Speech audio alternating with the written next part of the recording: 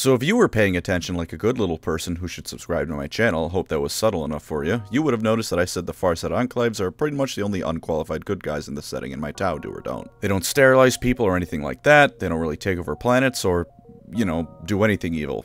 Like at all. In fact, they largely just keep to themselves, like the Switzerland of Warhammer 40k. But are they still Grimdark? Well, in a few ways, yes, they very much are. But that's jumping the gun a little bit. Since the Tau video wasn't too long ago and is still somewhat fresh in my rapidly degrading memory, why don't we talk about these guys just a bit? After all, between the main Tau video and this one, that's like 50% of all Tau content I can possibly make. I guess I could cover Fire Warrior, but better YouTube channels than I have covered that game, and I'd rather not brick my PC covering a Halo clone with all the good things about Halo sucked out of it with a vacuum cleaner. So let's discuss Warhammer's only lawful good faction for a bit, shall we? But first... Hey you. Yeah, I know you can see me. You know how often I show my face on this channel? It's been once in a video so far. Why am I doing it again? It's because I have something very important to talk to you about today. Balls. Because this video is sponsored by Manscaped, and if you or someone you know has balls, then you're going to want to pay attention to what I have to show you here. I'll just cut straight to the point, much like Manscaped does. Shaving down there? Risky business. If you get a cut, then you are in for a brief but intense amount of pain, and I don't know about you, but I prefer when my groin isn't in agony. Maybe I'm just weird like that, and even if you avoid that catastrophe, your crown jewels still might smell like you just ran a mile. Balls take a lot of work to maintain, turns out. Luckily for you, the Manscaped Performance Package 4.0 has your back. And your balls. First off, the Lawnmower 4.0 Body Trimmer. This thing is gentle as hell in your package. Take my word for it, because I used it. I'm not going to show you that, because some things are best left out of the public eye, but I can assure you it's never been smoother in my neck of the woods. I even used it to shave my eyebrows up just a tad. Before I use it on my sack, give me some credit. There's even a 4000K light so you can see what you're doing. If you're going spelunking, it's best to be prepared after all. Of course, there's still the issue of smell, and this is where the Crop Preserver Ball Deodorant as well as the Crop Reviver Ball Toner comes in. They're sulfate-free and vegan, so there's no need to worry about putting harmful chemicals all over a very important place. And your boys will smell absolutely stunning. And not stunning in the make a constitution roll saving kind of way, because the smell coming out of your crotch usually only comes from pig pens. Your balls are going to smell great. If you're still not convinced, the Performance Package 4.0 comes with not only the Shed travel bag to hold all your ruined products on the go, but a pair of Manscaped brand boxers as well. Let me assure you, my nuts have never been more comfortable in my entire life. Christmas is only a month away, fellas, and even if it's not for yourself, there's no better stocking stuffer than Manscaped. And to give you just a little bit more incentive to try out this phenomenal product, using my link in the description or the pinned comment, or by going to manscaped.com and using the code PNW20 there, you get not only free shipping, but 20% off your order. Again, free shipping, and 20% off. For that price, your balls are going to be begging you to sign up. And all ball jokes aside, these products really are great, easy and safe to use, and keeping up with hygiene is always important. And you can get these products at an absolute steal using my link or code. Get Manscaped now, and treat yourself and your nuts to a little something special. Now then, let's get on with the show. The Farsight Enclaves have their origins during the Damocles Crusade, but their founder, Commander Farsight, goes back further. He's one of those people that seem destined for greatness from the start, though often to his detriment. Showing up your instructors, for instance, is a great way to make yourself A, stand out, and B, send your career on a fast track to a dead end. Though, luckily for him, he was simply too good to shove in some desk job, so he was eventually promoted to being a battlesuit pilot? Would you call the person inside one a pilot, or do they more wear it? Ah well, semantics aside, he's always been good at what he does, though perhaps too inclined to engage in melee for the rest of the Tau commanders to be comfortable with. All this being said, he existed at the same time as one Commander Puretide. Commander Puretide was basically Tau's Sun Tzu, and every battlefield he went to was pretty much a guaranteed Tau victory. So great was his strategic genius that even to this day, Tau military commanders basically just try to copy whatever he might have done in a situation, and in fact most of them could only manage to grasp a part of his teachings. He had many pupils, the greatest of whom were Commander Shadowsun, aka Tau Fanart the character, another Tau named Shazo Kais, who funnily enough is the same guy from Fire Warrior and Dawn of War, so I already know he kicks ass, and none other than Commander Farsight. These three were his best pupils, who each formed a school of combat around aspects of Puretide's teachings. The Tau even downloaded Puretide's brain onto a microchip to keep it around for the future. This killed him, and Farsight was the one who had to do it. This is a great way to generate loyalty in your soldiers that surely will never come to bite you in the ass. Puretide even told Commander Farsight before he died to not trust them all, which translates to, the ethereals are scumbags, for the love of God, get out while you can. I might be paraphrasing a bit there, but that's close enough to what it meant in the end. After this, Farsight was given a massive fleet of Tau and told to go butcher some orcs, and he did so with gusto. He realized that close quarters combat is the best way to deal with orcs, which I can't say I understand that one, given that pulse rifles probably obliterate orc spores just fine from a distance, but Farsight did win in the end, so who am I to disagree with him? He also met the only cool ethereal known as On-Shi and developed a melee battlesuit after talking to the guy for a bit.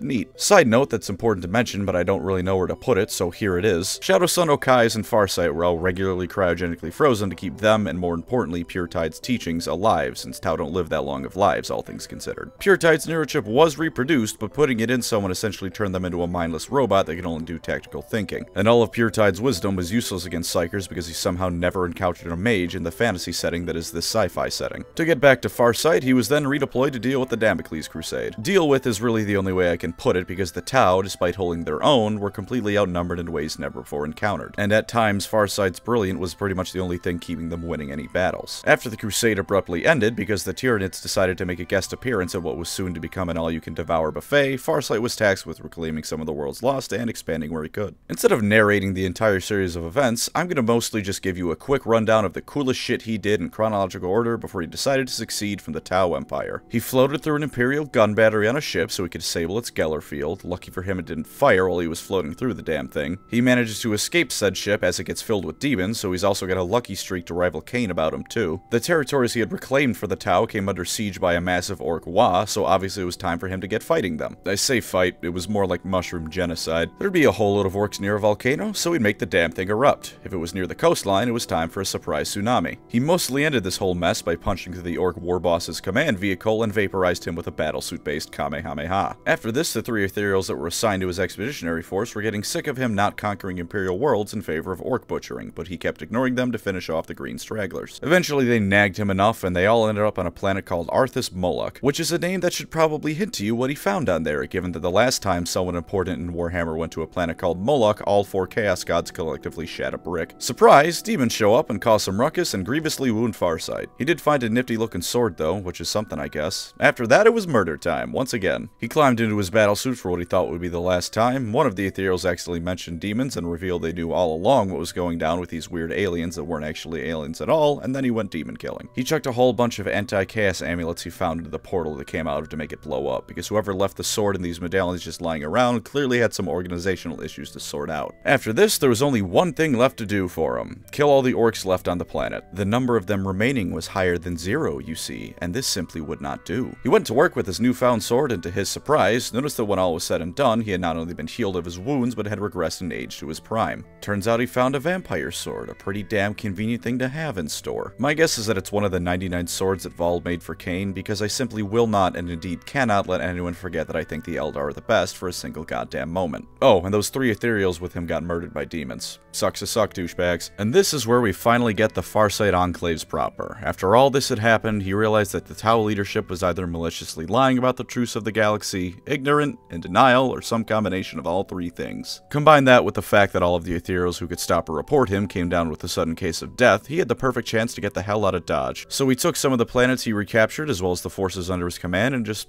kind of stopped being a part of the Tau Empire. For a while, the Tau figured that since they hadn't heard from him, everyone involved was dead. It had been over a century and a half. They assumed things went south and just chalked it up to a loss. What are you gonna do? Then an exploration probe visited the systems the Enclave supposedly perished in and found out that, wait a minute, they're doing just fine. And they changed the set markings and were ethereal free, and oh, they were pissed. Upon discovering that Farsight had pulled the old switcheroo on him, they did a 180 on their opinion of the guy. Statues of him were obliterated, and he was either removed from history outright or rebranded to be a cowardly traitor, depending on the specifics of the records. His old peer and rival Shadow Sun even considers him as such now. I couldn't find anything on what Okais thinks of him, because presumably thinking about something like that would require not being Tau Doom Guy for more than 5 seconds. Of course, this didn't sit well with a lot of people, especially members of the Firecast who still viewed him as a hero. So a lot of them secretly supplied him with weapons and materials. Most of the Enclave's equipment is slightly out of date, but not enough to keep them too far behind the Tau Empire as a whole. As for why the Tau don't try to reconquer them, it's because in the meantime, Farsight turned the entire damn place into a fortress sturdy enough to make a dwarf grudgingly say that it's alright. Orbital stations and defense platforms litter the space around the Enclave, so while they might not have the manpower to truly go on the offensive, they also sure as hell aren't going to be invaded with what they're rocking back at home. It'd be like a burglar breaking into your house and you have a loaded cannon pointed at the doorway. As for what the Enclaves get up to in the lore, there's only so much to say on the matter. There was their founding, which if you haven't noticed is also just the history of Commander Farsight himself, and then there was the time that the Enclaves were invaded by a Tyranid splinter fleet. Farsight had by this point gone into himself in post-retirement, and when he realized things were getting as bad as they were, he just walked up to the museum his old battlesuit was held in, hopped in, grabbed his murder sword and 80 other battlesuit pilots, and went to town on the Tyranids long enough for Earth-cast scientists to develop a toxin capable of ending the Tyranids for good. A side note, but if you think that's some plot armor BS, please remember that A, the Death Watch also uses toxins against the Tyranids, and B, people are allowed to do things that the Imperium can't every now and then. After this, he decided to stick around for a while, helping to lead the Enclaves alongside his 7 new compatriots he handpicked to give themselves some assistance. They creatively called themselves the 8. Now, about the only thing I really know about the 8 is that there's as many of them as there are JoJos. And as much as I'd like to sit here screaming like a brain-addled moron about how Warhammer 40k is just a JoJo reference, I think it'd be best if I left these guys to someone who actually knows what he's talking about. So while I'm going to go watch an episode of Diamond is Unbreakable and fast forward, Josuke is the best JoJo by the way, I'll fight you on this, please allow me to introduce the one, the only Gaijin Goombah. That's right, someone who actually knows what they're talking about was willing to make an appearance on this garbage fire of a channel. I'm just as shocked as you are. Mr. Goombah, why don't you tell us about the 8 and what makes them badass? Someone who knows what they're talking about. Bro, I come to you for Warhammer lore. But I am a giant weeb and I do love the Farsight Enclave almost as much as I love my Bad Moon orcs, so I'll do the best I can. So if I was to describe the 8 in one word, it would be Sentai. No, I'm serious. Just as every single member of a Sentai team brings something unique, powerful, and sometimes just outright goofy to the group, the 8 all have such insanely different backgrounds, skills, and weapons that, man, let me just go down the line. You all at this point know about Farsight, and that's about as much of a literal Red Ranger as you're gonna get. But don't get me wrong, not all of the 8 have insanely weird backstories. Like Archon, for example, isn't anything weird, he just has an incredibly tactful mind and was really good at developing technology to grind guardsmen to a finer pace than they usually get grinded to. But then we got Bravestorm, and if you thought Oshova was the only Tau badass enough to go in a melee, this guy was one of the first XV8 pilots to strap on the experimental Onager gauntlets during the Damocles Crusade, as he literally just punched tanks to death until he was struck down at Black Thunder Mesa. He escaped with his life, but now is relying on his crisis suit for life support. But when you're in an iron lung with enough plasma firepower to make a Skatari blush, I don't think it's that problematic. Then we've got Commander Brightsword, a longtime friend and ally in arms of Farsight. There isn't too much to say about this guy aside from his natural ability to mulch orcs for a living, but there's an interesting side note to him. 7 other generations of commanders took his name much how other Japanese warriors would inherit their predecessor's name. Looking at you, Hattori Hanzo. Though the fun fact here is that it wasn't 7 different Tau individuals taking the name, it was 7 clones of the same guy taking up the mantle. See, this is why I'll always love the Tau more than the Imperium. Tech heresy is dumb and you're dumb if you believe in it. And speaking of tech heresy, up next is old Oblatai 9-0. Unlike the majority of the 8, Oblatai rocks a missile rack-riddled robot of his very own. And I say robot, not suit, because Oblatai is technically an artificial intelligence engram unit, not flesh and blood. He's basically the Star Trek Next Generation Data of the group, but with the ability to download himself from a busted broadside suit to a humble Tau drone, then re-upload himself into an advanced stealth suit. Actually, I take that back. Based on his humble and self-sacrificial nature, I think he's actually more like the Iron Giant. But they're still not the most out-there member of the 8. Shavastos, saved by Farsight from a state-mandated lobotomization ordered by the Ethereals, was the first to be implanted with the experimental Puretide neurochip, basically a downloaded supplement of Farsight's teacher's brain. Yay, more tech heresy! Even for the Tau though, this one's kinda riding the edge. In fact, Shavastos had to be put in a cryosleep until someone could reconfigure the chip correctly so it didn't obliterate his brain. And the Tau responsible for that and all of the above-mentioned technical marvels and heresy is none other than the Stone Dragon himself, Ovesa. A bizarre mix of Tony Stark, Dr. Wily, and Eggman all rolled into one, just minus the megalomania and alcoholism. Plenty of eccentricity though. Ovesa is likely the smartest scientist the Earthcast has ever seen, responsible for Bravestorm's life support XV8, Brightsword's clones, Shavastos' Puretide chip calibration, Oblatai's everything, and finally his own life-elongating tech. And how does Ovesa keep himself alive for generations on end? Nanomachines, son. Oh, and did I mention that he pilots the group's biggest mech? An XV-104 Riptide, baby! That's like if Billy from Power Rangers had a Megazord all to himself. Finally, we have the youngest member of the 8, Sub-Commander Torchstar, the internet's greatest poster child of Tau canonically possessing tits. Though I suggest you never say that out loud to her unless you want to catch the business end of twin flamers controlled by a Tau pyromaniac so hot-headed Vulcan himself would tell her to turn it down. And that about covers the 8. I hope you can understand now why they're absolutely kick-ass. And you know, it's kind of funny. They actually remind me of the 7 Samurai, Kurosawa's legendary film, wherein 7 different Ronin who had long lost their clans are trying to find new purpose in protecting a small village from a band of samurai-turned bandits. I don't know. It's like this theme of falling away from a militaristic government that controlled everything into dismal nothingness, only to find a new purpose of protecting the people from real threats. Maybe I'm just shoving in Japanese-isms that aren't really there, but either way, the 8 are just so freaking cool.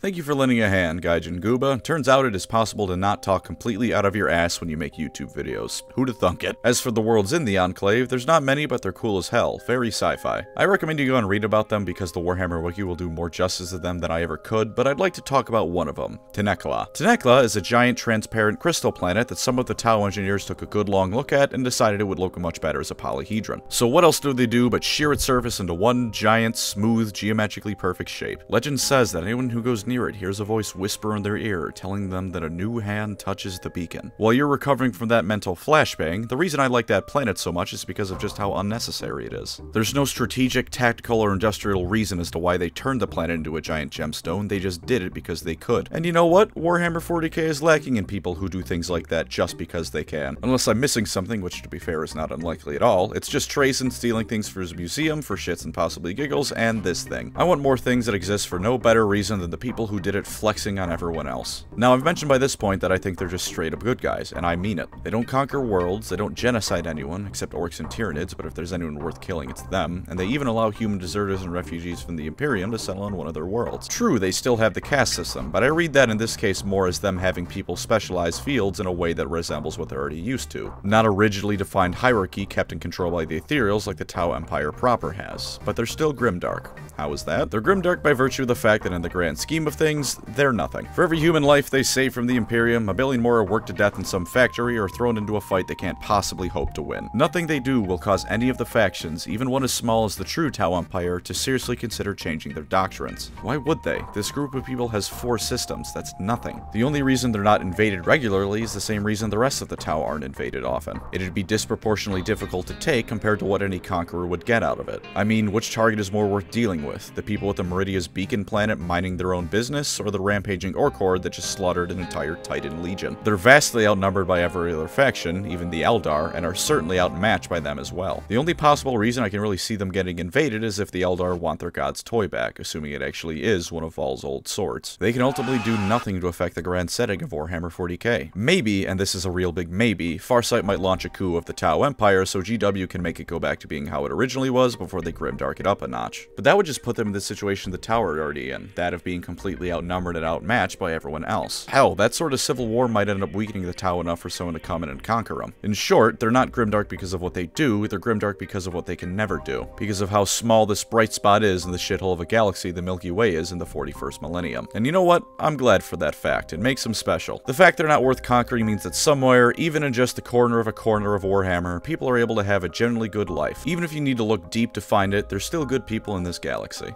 Not good deep down, but forced to do evil by everything around them, or good in comparison to the literal demons they have to face, just straight up good. So there's the Farsight Enclaves and the history of the man who created them. Hope you enjoy this brief look at the only decent people in this galaxy. And thanks to Gaijin Goombah for his insight on the 8 and just generally helping me out with this. Wait, Pank, hang on a second here. Oh, what's on your mind, Chief? Something that's bothered me is that everyone I know who's even mildly interested in 40k keeps saying that the Tau are weebs dicks. Now, I concede that the Enclave is for sure, but Tau as a whole?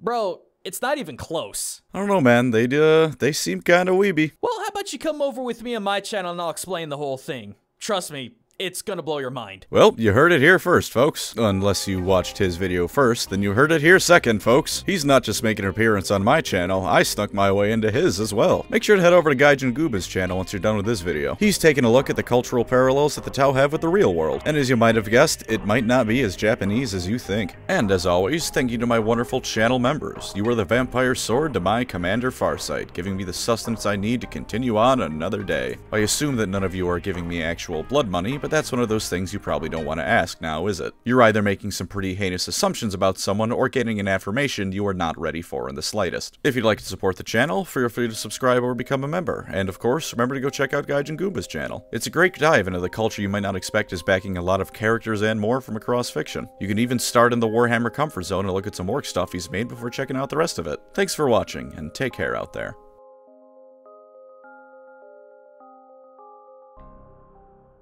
You think that's the real secret of Farsight's sword? I didn't mention it before, but it's straight up called the Dawnblade, which is not really that far removed from Dawnbreaker. Maybe the quest that led to him starting the Farsight Enclaves was just the real Meridia's quest line. I don't know. I just know that as I'm writing this script, I'm getting flashbacks to every single time I've opened a chest or something and had my eardrums blown out. Oh wow, this is a neat chest. What I'm gonna find in a new hand touches the beacon. None other than the stone dragon himself, Ovesa. A bizarre mix of Tony Hawk. Tony Hawk! Hey, can you find a picture of Tony Hawk and then paste Ovesa's face on it? That'd be amazing. Okay, blooper over.